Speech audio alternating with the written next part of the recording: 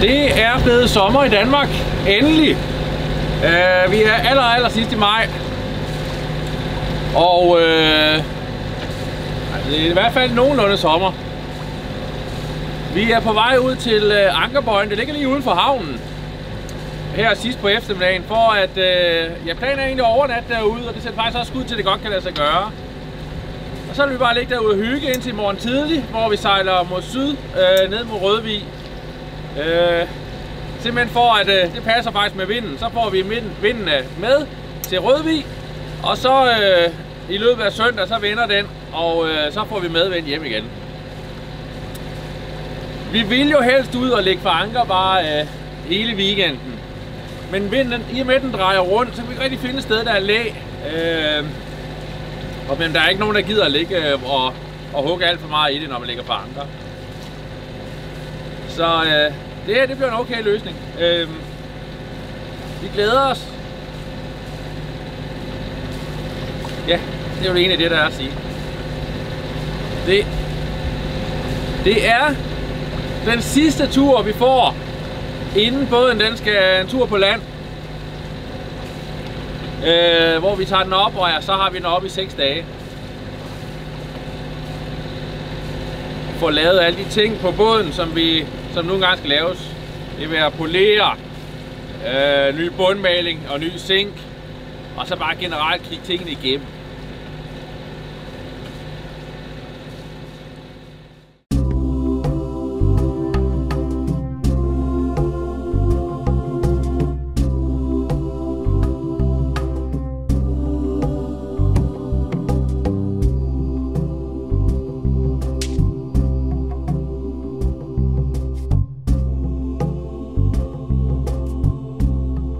Det hele handler om at komme afsted.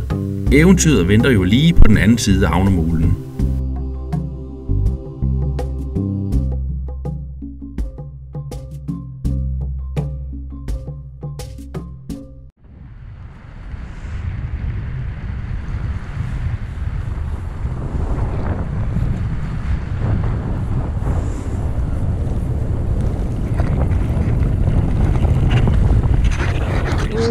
Verdens længste sejltur, vi lige har været ude på, fordi som I kan se, så ligger vores havn lige herinde bagved. Så det var en dejlig, hurtig, kort sejltur ud, og det lykkedes i anden forsøg at få sat den på.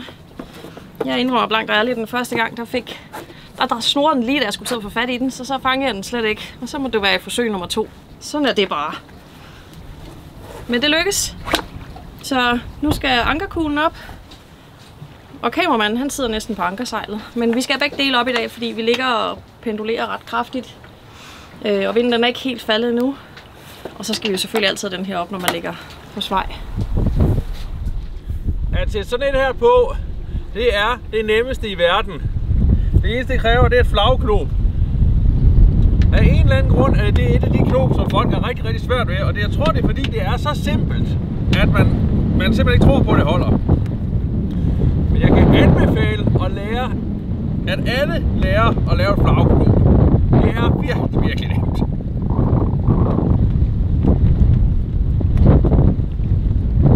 Generelt kan jeg anbefale folk at lære knop. Hvis du er en ny følger i den her sæson, så det med at sætte ankersejl og det hele, det har vi faktisk i et tidligere afsnit. Så nede i beskrivelsen af den her video, der skal jeg nok få lagt et eller andet lille link, så man kan se direkte de videoer, hvor vi har noget. Jeg tror endda, jeg har flere links. Så er vi jo på en ny sæson, eller lidt inde i en ny sæson, og det skulle være nye fortøjninger. Så jeg har besluttet mig for lidt her, efter vi er startet, at de skal lige takles ordentligt. Så jeg har købt noget takkelgarn, der matcher lidt, og så har jeg lige sat den første klar. Sådan der, og så skal jeg også lige den anden ende, den skal også lige have en tur, så den også lige bliver bundet helt fast.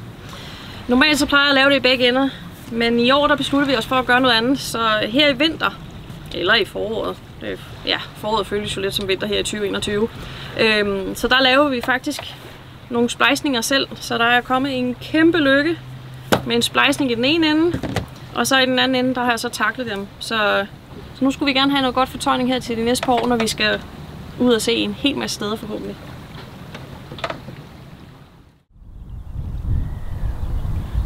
Vi er stået forholdsvis tidligt op, efter at have ligget her ved Ankerbøjen i nat, og det var dejligt stille og roligt.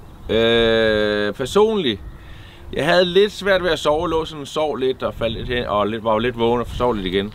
Og det var simpelthen fordi, at jeg tror, man skal lige vende sig til det der med at ligge fanger, fordi der er nogle andre lyde, og båden bevæger sig også lidt, og så ved jeg ikke, så tanker det kører lidt.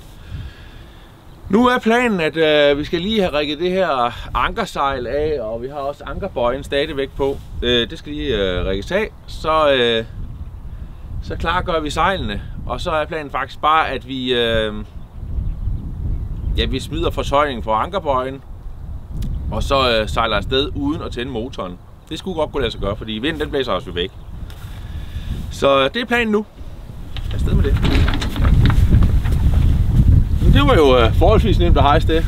Det er altid nemmere at hejse sejl, når man bare hænger ved et bøje. Så går den jo selv i vindøjet, og det er meget udramatisk. Så nu er næste plan, at de får kameraet, og så løsner, Sasha, båden.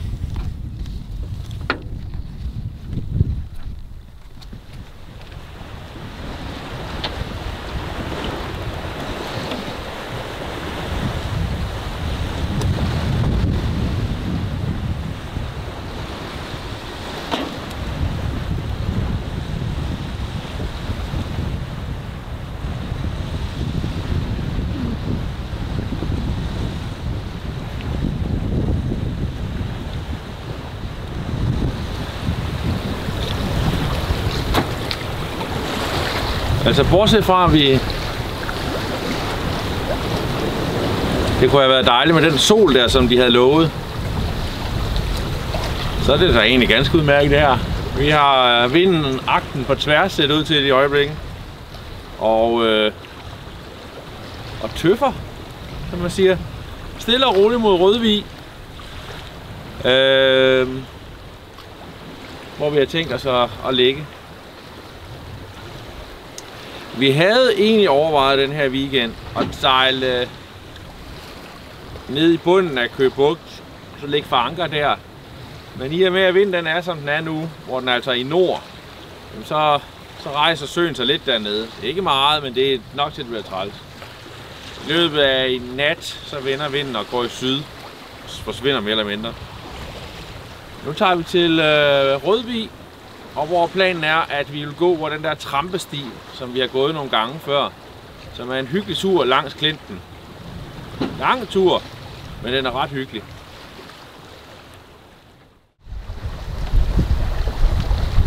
Når man sejler herinde nede langs Stevns Klint, så skal man lige holde øje med, at der kan altså godt være bundgarnspæle. Det er slet ikke lige så mange, som der var i gamle dage. Men der er nogle enkelte nogen hernede. Så man skal nok ikke sejle helt ind langs Klinten, når det er mørkt. Det er sjovt at sejle her og se det her udefra, fordi senere hen i dag, der kommer vi til at gå faktisk lige op på kanten af Klinten. Hele vejen inden for Rødvig af næsten, og så ud til kirken. Så får vi faktisk set den fra to vinkler i dag. Det er lidt hyggeligt. Og det er ret flot lige her.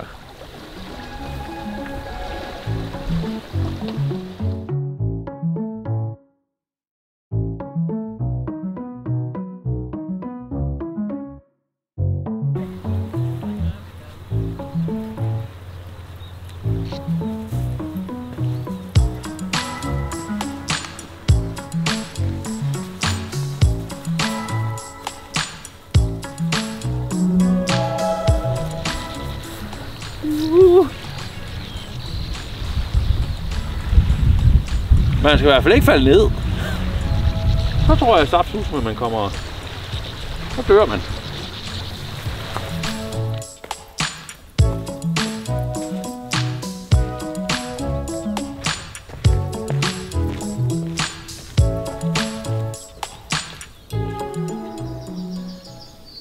Det er et kæmpe stort rum, det her. Prøv at høre lyden. Hallo. Dennis. Som om det er Gud, der taler. Dennis, du har været slem. Jeg har været slem.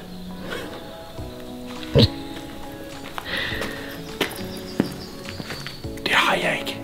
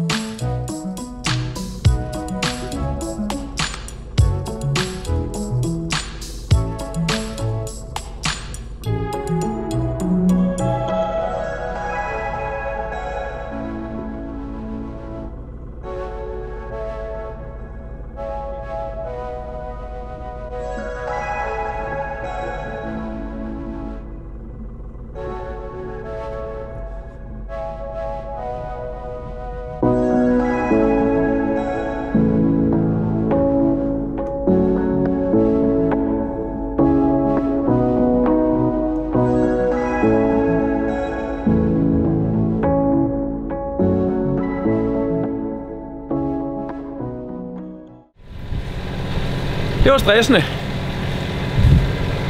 Det er jo perfekt vejr i dag, så vi tænkte, det kunne være fedt med nogle fede dronebilleder, hvor vi ligger og sejler her langs Klinten.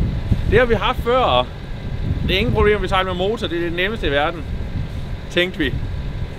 Så vi får gjort dronen klar, og så snart vi launcher dronen, og det gør vi jo hernede fra dækket af, så skriver den system error på en, på min controller, og så kan jeg ikke styre den overhovedet.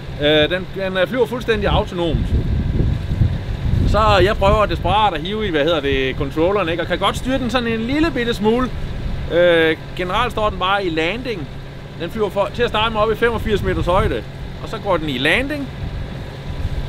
Og så tænker jeg, nu mister vi dronen. Der ryger de der 8.500 ned i vandet nu. Og det hele det er tiltet, kan jeg se. Så prøver vi og tænker vi, at den flyver ikke nogen steder hen, kan vi se. For det kan jeg jo se på min controller. Så prøver vi at sejle hen imod den. Vi kan ikke rigtig få øje på den, for den er fløj jo bare op i luften. Og så jeg kæmper med den, ikke? Den vil gerne lande, og jeg kæmper imod. Og alt det er som det er. Vi sejler hen til den, og da vi er cirka omkring 20 meter fra den, og vi har den nede i 20 meters højde, så får jeg styr på den igen. Så finder dronen, så finder de to sig selv igen, og så kan jeg lande den. Og der er vi allerede, den allerede begyndt at brokse over. Der er ikke ret meget batteri tilbage. Så vi er godt klar over, at når vi flyver dronen, mens vi sejler, så på et eller andet tidspunkt, så mister vi den. Men jeg havde ikke lige regnet med, at det skulle være i dag. Det gjorde det heldigvis heller ikke. Nu skal vi lige se, næste gang vi lige flyver med den, så tror jeg, at det bliver fra land af. Så ser vi lige, om den er helt død. Det tror jeg ikke, den er. Jeg ved ikke, hvad der skulle være sket med den.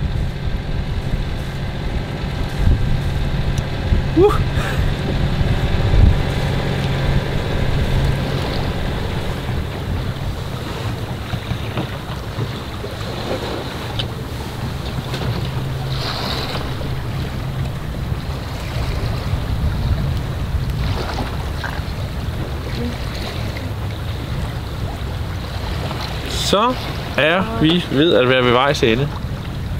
Vi mangler lige de sidste 2 mil. De sidste 2 sømil ind til havnen. Så er vi kommet ind. Ingen redningsvest lige nu. Den ligger så lige der. Men der er ingen vind. Stort set. Sejler stort set. Jeg sejler 3,5 knob. Så får jeg redningsvesten på, inden jeg skal til at rende rundt op på dækket og have sejlet ned.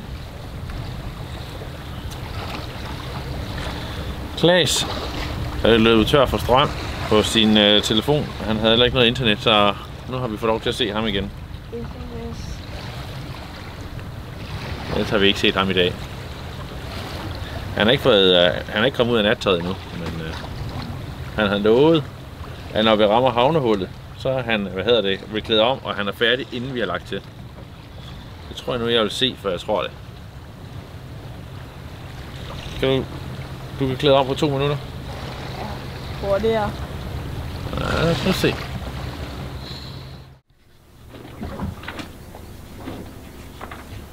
Næste afsnit er på tur med klan. Handler om en af de weekender, som er så gode at tænke tilbage på, når det er koldt, vådt og trist udenfor.